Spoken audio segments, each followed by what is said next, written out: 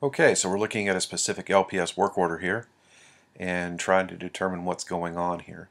So this particular work order tells me to cut the grass regardless of the season. If I'm unable to complete for the allowable, we're to perform the work and bid after the fact. Now we need to know that LPS's allowables are under 12 inches and under 15,000 square feet.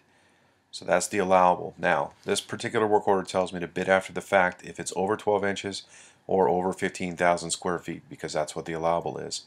It's got to be supported by a cost estimation report. Now the price matrix that GCP sent to you was calculated off a cost estimation report. So those prices are built from the HUD calculated pricing. If debris is in the way of the grass cut, we're to cut around the debris. If we're unable to cut around the debris, then we're to bid to move it and bid to cut it.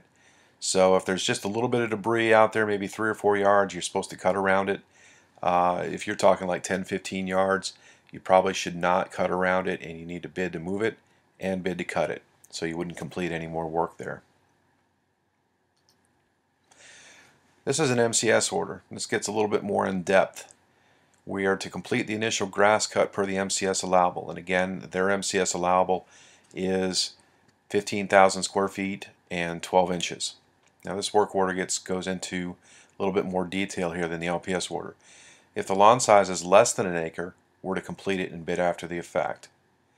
If the lawn size is larger than an acre, we're to cut 1 acre perimeter. So this is different than the 100 by 150 perimeter. So if it's a 1 acre, if it's a 2 acre lot, we should cut an acre perimeter and make sure that that 1 acre that we cut is around the house going to the curb, and we should bid after the fact. Then we're going to provide a bid to cut the remainder of the property.